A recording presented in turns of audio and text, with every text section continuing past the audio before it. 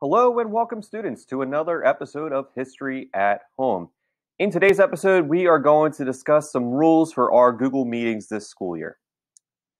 So, if you go to our home page on Canvas and you go about halfway down and you look down here in this orange box, you'll see a link that says District-Wide Norms and Protocols for Virtual Learning. Our district has spent a lot of time discussing what is appropriate versus what's inappropriate within our Google Meets this school year. And if you click on that link, you're going to get a whole long list of different items that you are supposed to abide by while you are present within our Google Meets. So it's a very, very long list. And what I want to do with this video is just kind of narrow it down to 5 ideas for you to focus on while you're in Google Chat.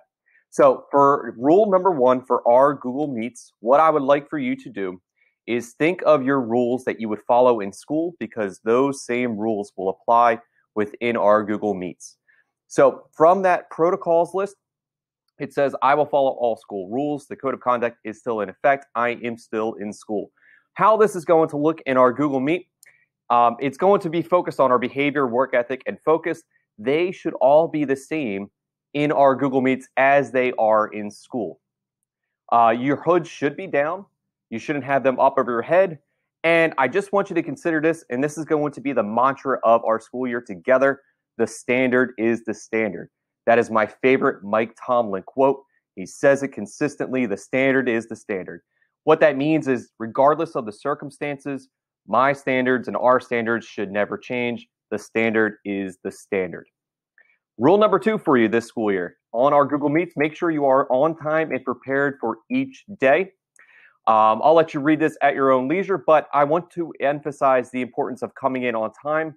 In this process here, what you should do if you come in late. So make sure you look at our bell schedule and you log in when the period begins. And what I want you to do when you first arrive into our Google Meet, go into chat and comment with the word here. That way I have a running list of not only who you are, but also what time you arrive in our classroom. So make sure you do that for me when you first log into the Google Meet. Enter the word here in chat so that I have that running list for my attendance. Make sure also that you stay for the entire period. We have 45 minutes here at Del Rand, so make sure you're there for the entirety of the period. Do not cut out early. I will be focusing and watching that in chat as well. Make sure you're prepared for class each day too. I mentioned that you should bring with you 5 supplies to school every single day. If you are a remote learner this school year, you need to have these 5 supplies with you at the beginning of each class too.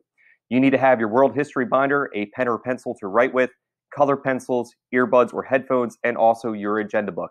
So again, the standard is the standard. As a remote learner, you should have these items with you nearby because we do use them often in class. Rule number 3, no phones and limit distractions. The code of conduct says that you should have your phone away and you should not be playing games. You have to make sure that what you're posting in the chat as well is directly related to your schoolwork. So please keep your phones out of sight and out of mind. Close out extra tabs and windows, and make sure that you're only using that chat function for questions and answers. Rule number 4, camera should be on when you come into class and your mic should be muted. Again, this is straight from the code of conduct that you have on the web page and the main page of Canvas. When you enter class, you should have your camera on and you should be within the frame. And I will let you know when you can turn that camera off. If you need to leave as well, you need to comment in the chat. The protocol says that you should say the word burb, be right back, when you are leaving class.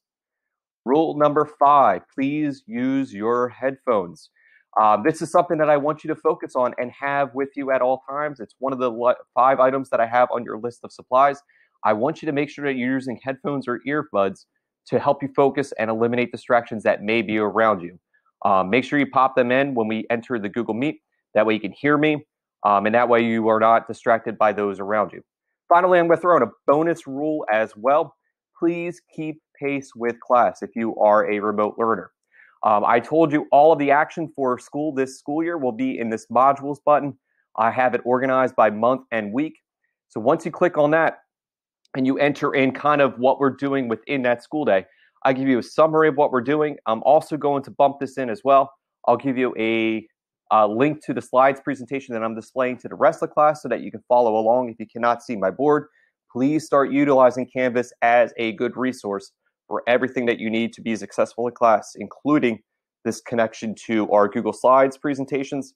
I will also start adding in for you as well every resource that I'm giving out to students in person, any type of handout, all of that will also be posted on Canvas.